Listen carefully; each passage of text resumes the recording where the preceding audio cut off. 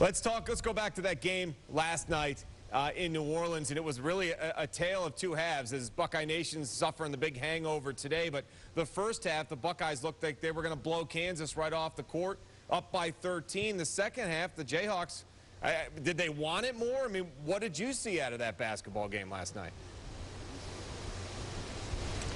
I saw a whole different side of Kansas defensively. I thought they got into the body of the Ohio State Buckeyes, pushed them away from the basket. I thought they really put a lot of pressure on Kraft. They overplayed the wings and were very physical inside. And with the two bigs inside, I think they frustrated Jared, and Thomas was battling with foul trouble. So it was a combination of a lot of things. Some people could just say it was a terrible shooting half, but I think Kansas's defense had a lot to do with it.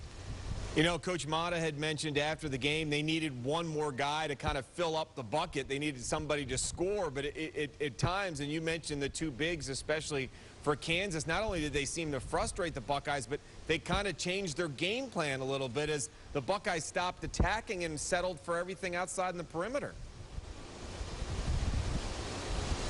Well, they benefit when Deshaun went out of the game with foul trouble, so they could pack it in a little bit more. They did a good job pressuring on the perimeter. Deshaun creates a dynamic for Ohio State's offense that's hard to replace, and it was a tough night for Jared. You know, when you get this far, you need all your guys to play well. You need 2 or 3 guys to maybe play above average. I thought Will was solid. You know, Will Buford had 19 points, 7 rebounds, but I think it's fair to say none of the other guys really had you know, a solid average game of what you typically expect from the Buckeyes. And it's tough at this level because you get this far and you need 2 or 3 guys to play as well as they've been playing, if not better. Give me your feeling on whether or not you think Jared Sullinger comes back. You know, I don't know. I'm not sure. I think they put so much pressure on these kids, and they've been critical of Jared at times. The college game is completely different. You know, they sag the lane. It's clogged up. You can play zone defenses. You can easily double the post. Things that won't happen at the next level for Jared. So, I think sometimes when you're the focus of as much attention as he gets night in and night out, some people say, well, maybe he should have gone out last year, or they want to prognosticate about where his draft, position would have been a year ago versus now.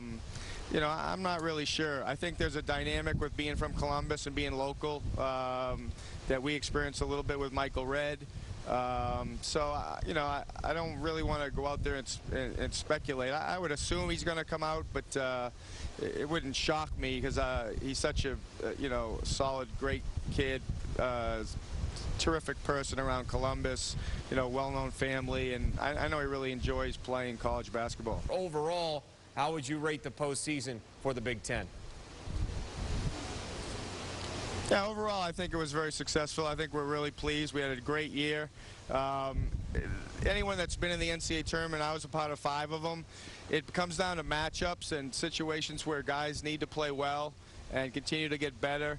But every team presents its own set of challenges, and sometimes you see a defense that you haven't seen in a while. Michigan State was a little bit stymied by a matchup zone that Louisville threw at them, and they had a tough shooting night. And I thought Kansas did some things last night that frustrated the Buckeyes. So it's tough. You get greedy. You always want more. You get to the Final Four, you want a national championship. And you get 6 teams in the NCAAs, you want 9 in the NCAAs. You get to the NIT final, you want an NIT championship. So we'll take the year as it was.